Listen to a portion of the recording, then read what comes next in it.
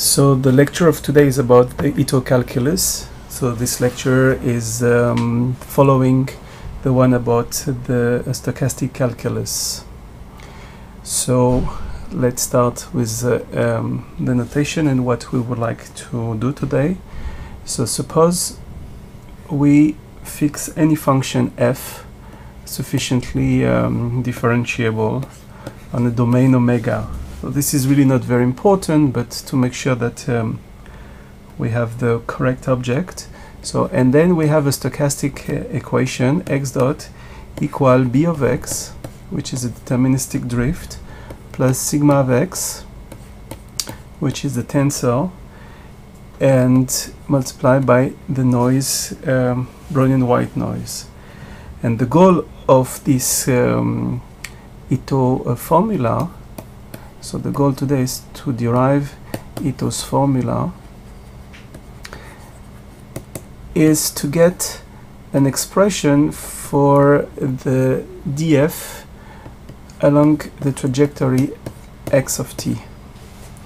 So this is a version of the infinitesimal derivative of s, but applied to a stochastic process.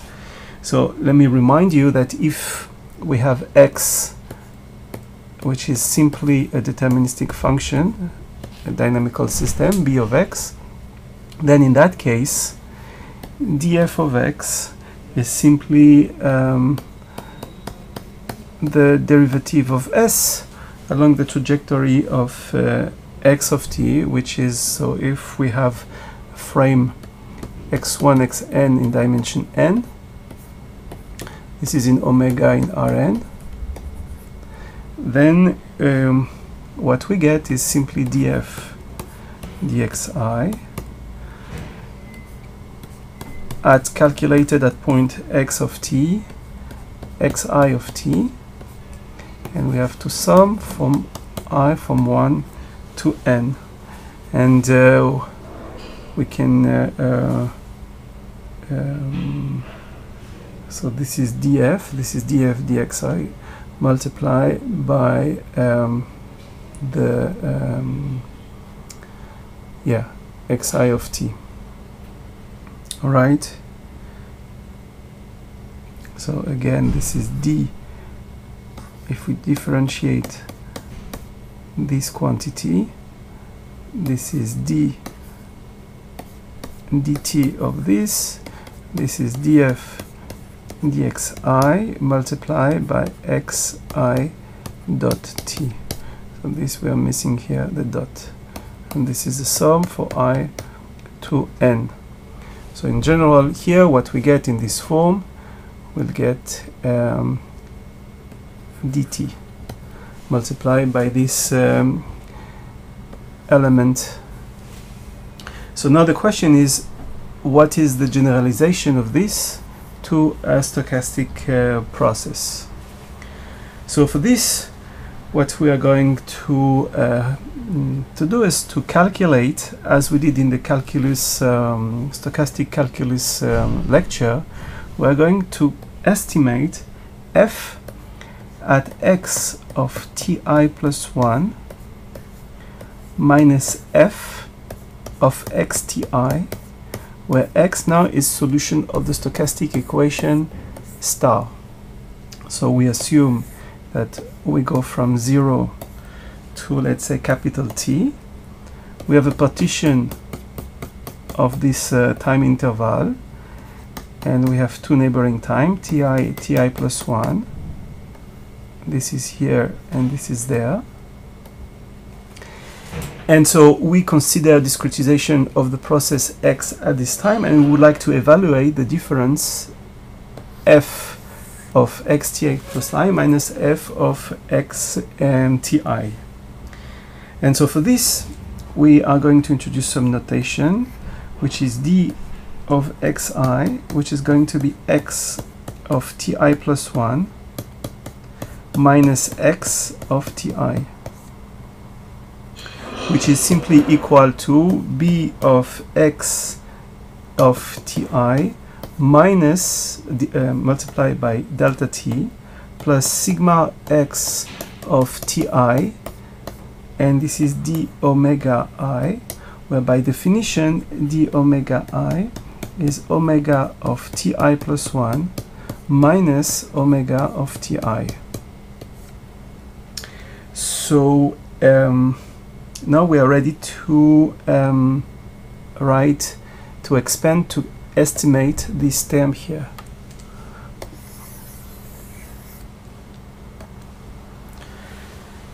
Okay, so for this we are going to use a Taylor expansion to order 2. So let's write f of x of ti plus 1 minus f of x ti. So this is by definition equal to the sum of f of df dxk at position xti. So we use a Taylor expansion formula, multiplied by dxi. I will use this notation. So this is sum for k equals 1 to n, plus we need now to have the second order term, which is 1/2 of the second derivative ddf dxk dxq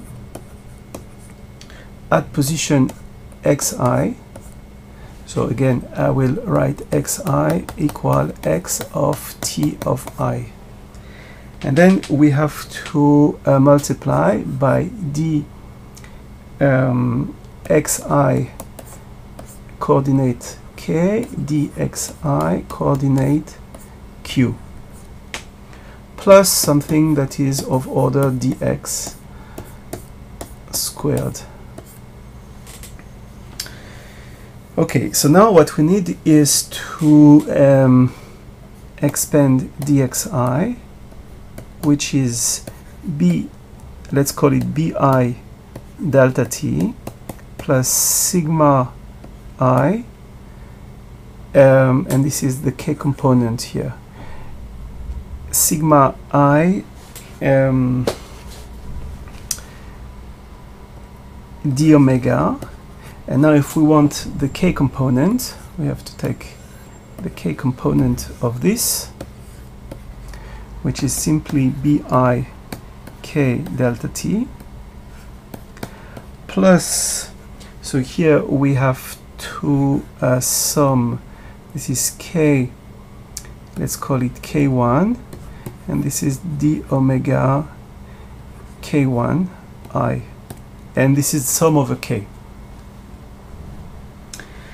So now we can replace this quantity into the Taylor formula. So we'll get df dxk xi bik delta t plus df dxk at position xi sigma I k k1. So if we have here k, this is k1 here, k1 d omega k1, and we have to sum here over both k and k1, and here we sum over k.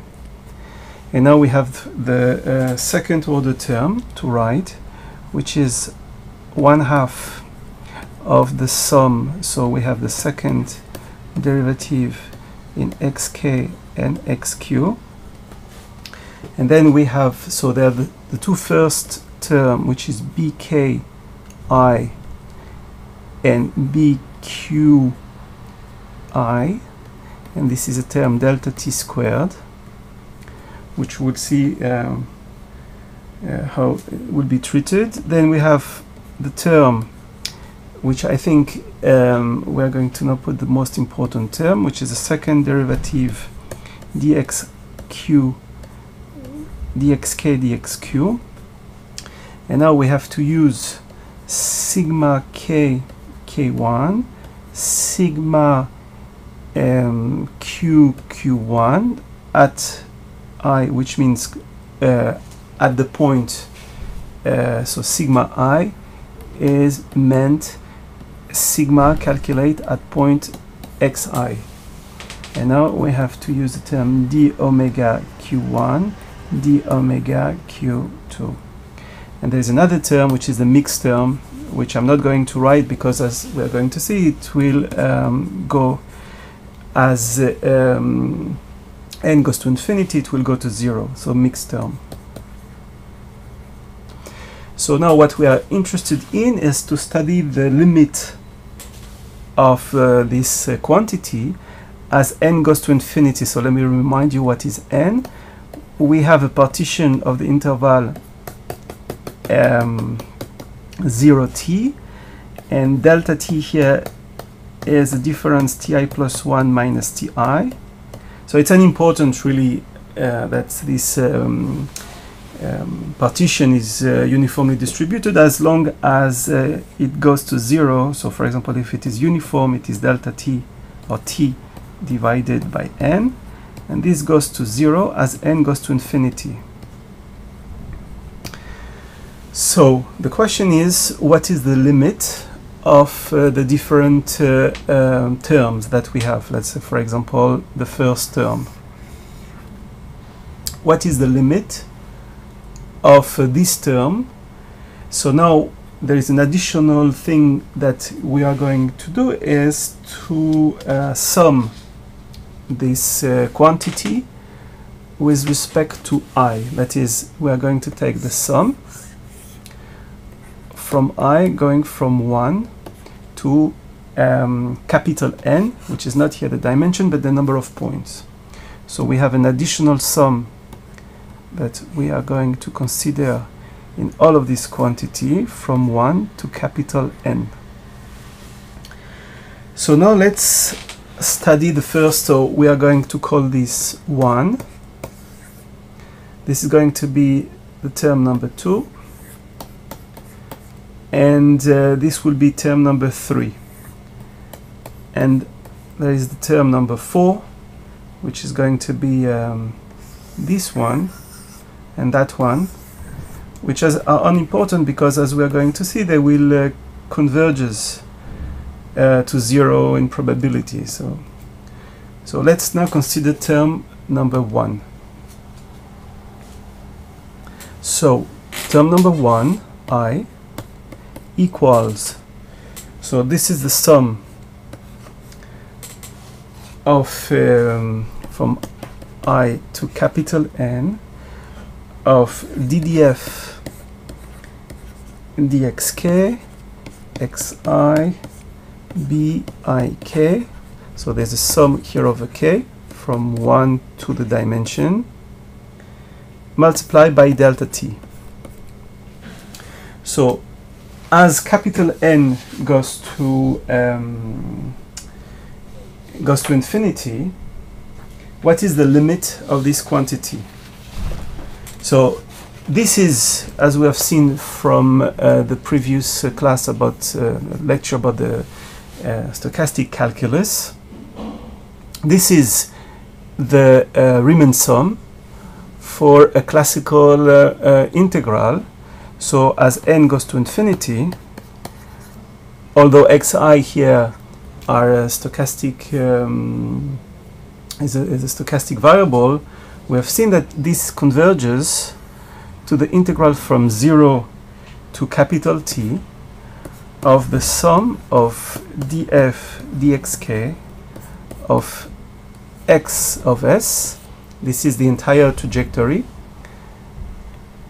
and multiplied by b, k of x of bi, which is now b at position x, and we have to integrate ds, and this is k from 1 to the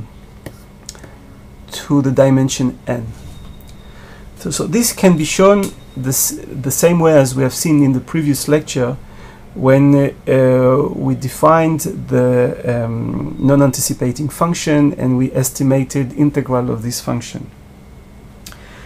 So Similarly, we have now the other term, which is term number 2, which was the sum from 1 to n of the first derivative, df dxk xi, multiplied by sigma k k1 d omega k1 s.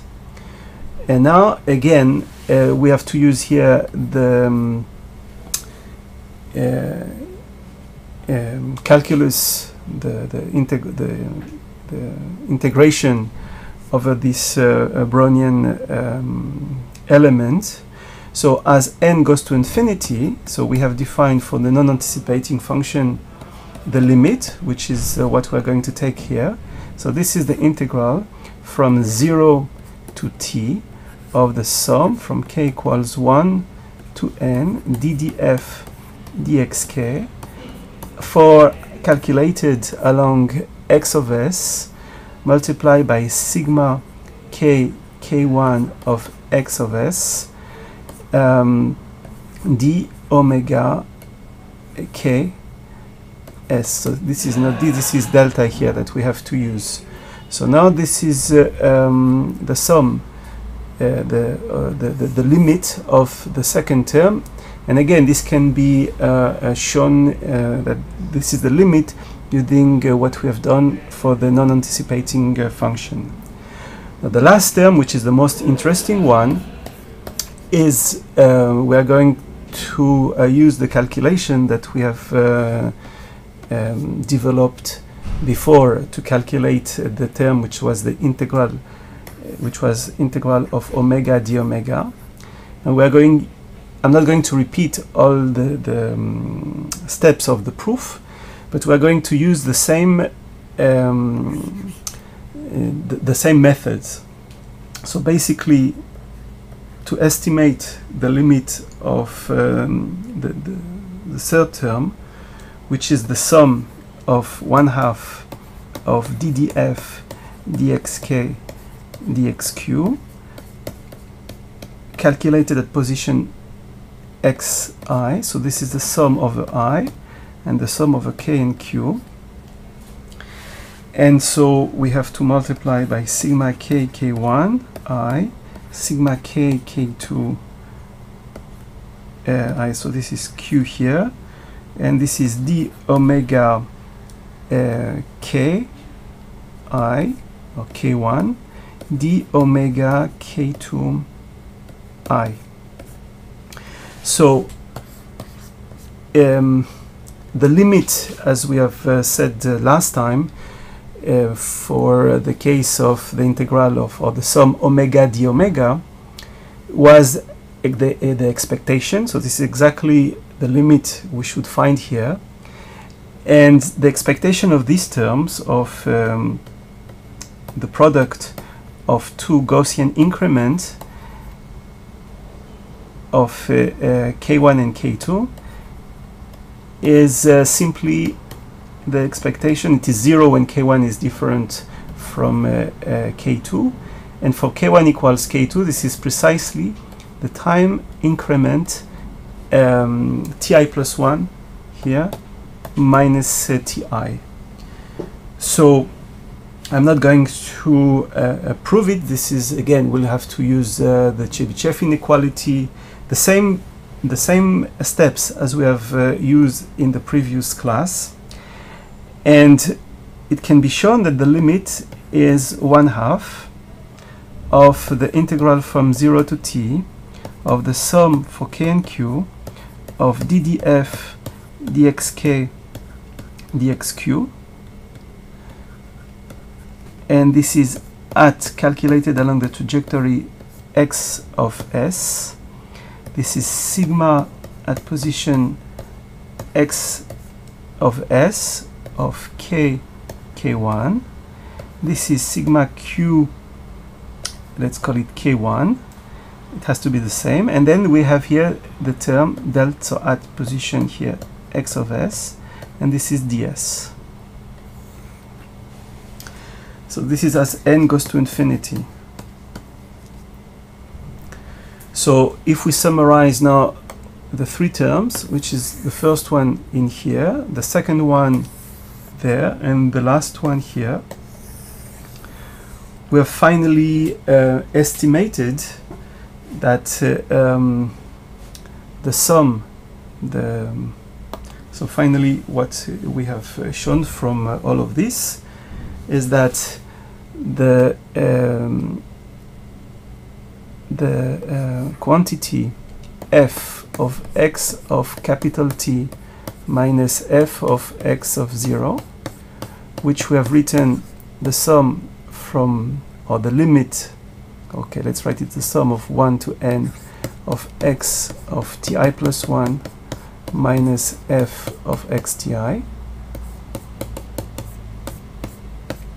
So what we did is we took the limit as n goes to infinity, and now we found that this can be written as the sum of three terms from integration from 0 to t of a first of a term which is 1 to n of ddf dxk x of s bk of x of s plus the sum of, which can be written here in the form of sigma sigma transpose sigma of x t divided by 2, and this is qk ddf dxk dxq at x of s.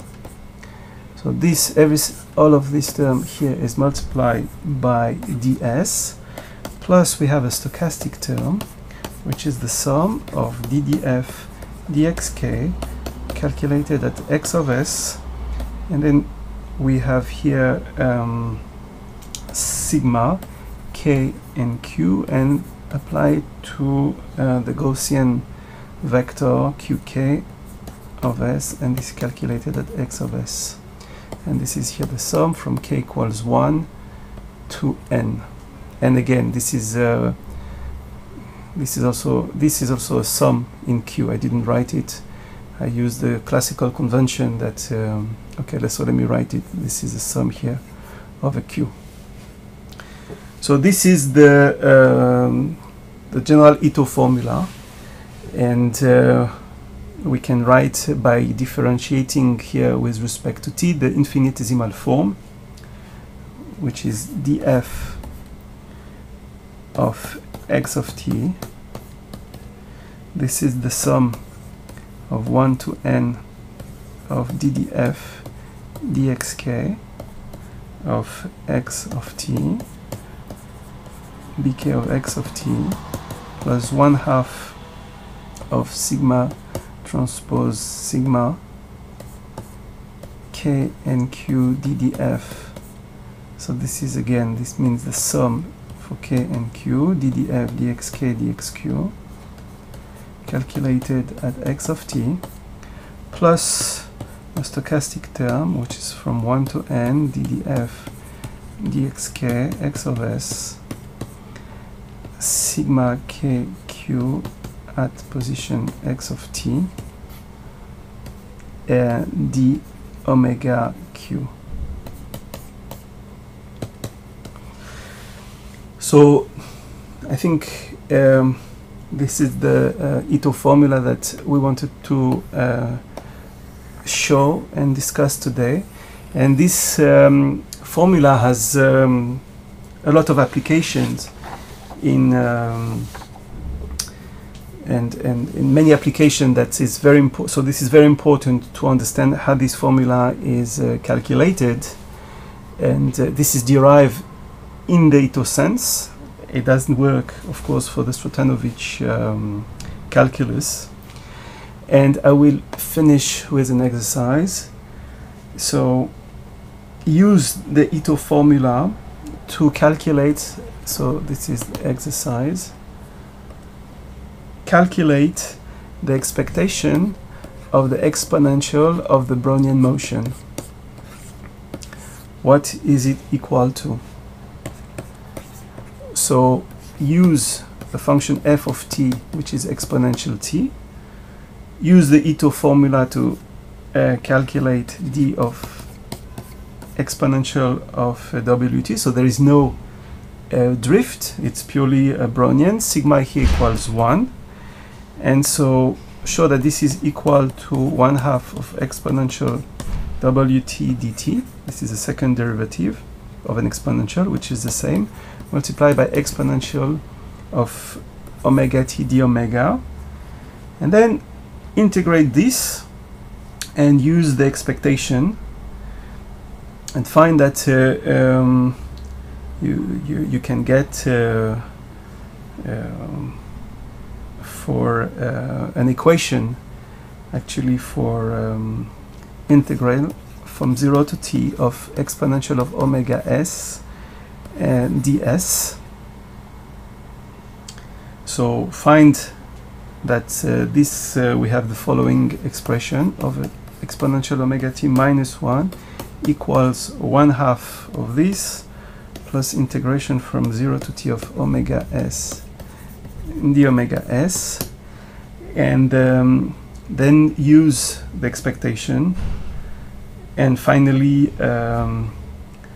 write an equation for this expectation and show that it satisfies a differential equation. So basically just take the expectation for all of this, and what you should get is expectation of omega t minus 1 equals 1/2 of the integral from 0 to t of expectation of exponential of omega of s ds. And so now we have an integral equation to solve. Now this is classical, and this is of the type phi prime equals 1/2 of phi with phi of 0 equals to 1. So from this it should be easy to see what this exponential equals to. So I will stop here and offered some references. So you'll find in Schu's book 2009 a chapter about the stochastic and the derivation of the entire Ito formula with the details.